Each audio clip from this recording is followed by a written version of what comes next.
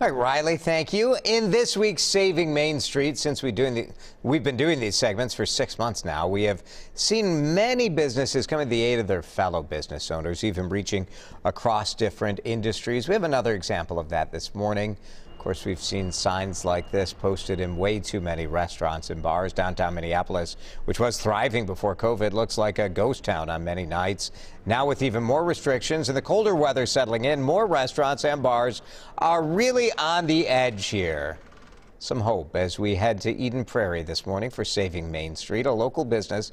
It's been around for 45 years. Now it's 21 locations. It's reaching out to help in a big way. Mike Frattallone from Frattallone's Ace Hardware joins us live this morning. Mike, it's great to see you. Hardware stores in general have benefited, right, from the fact that people are doing more repairs and taking care of their homes during this time?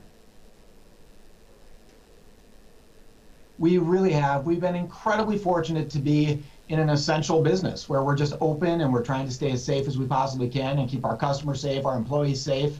And yes, it's been very, very busy in the hardware business. So tell us what you decided to do to help out restaurants in our community, because when I first heard about this, it's sort of a breathtaking commitment. Yeah, it was a little different. What we did is we went out and we bought $100,000 of gift cards from 6 different restaurants: Crave, Carboni's, Blue Plate, Restaurant Group, Giovanni's, Crooked Pint, and Green Mill. And we're going to give those gift cards away. So if you spend $50 at Frattallone's, we're going to give you a $10 gift card. You spend $100, $20 gift cards. You spend $1,000, you'll get $200 worth of gift cards. They're just like regular gift cards to those restaurants. We just wanted to do something for the restaurant community because we know they've been hit so incredibly hard. So we picked locally owned restaurants that have a lot of locations so all of our stores can benefit. That's a pretty significant infusion of money to those restaurant groups, too. Yeah, it was a big check to write. I'm going to promise you that. But we're partnered with them, and these are restaurants that I've been going to my entire life. Some of them opened in 1975, the same year we opened.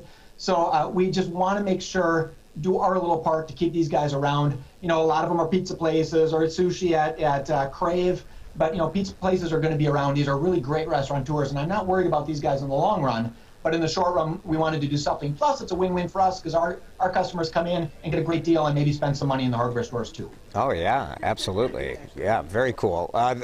This time of year, you guys start to see more business with, snowblower repairs, and I know I usually drop off my lawnmower in New Hope at your store to be serviced over the winter. You guys get busy with that sort of stuff?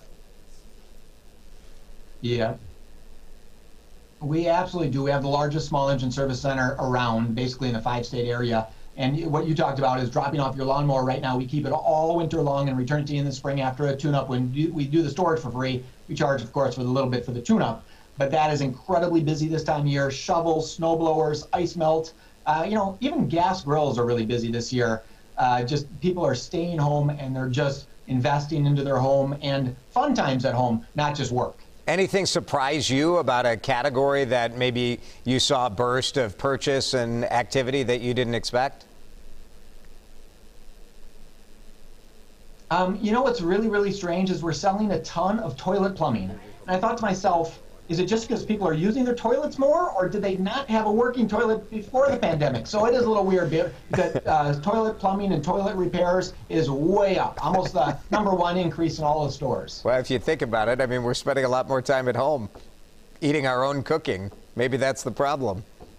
Yeah, if you're using it 10 times a day instead of 1, well, yeah, some math, but people are just using it more at home, I guess. Yeah, makes sense, instead of being at the office or whatever. Well, this all starts tomorrow. I think we ended this conversation on a strange note, and I apologize for that. But, everybody's got to fix their toilet. What can I tell you? But tomorrow is when people can start getting these gift cards, right?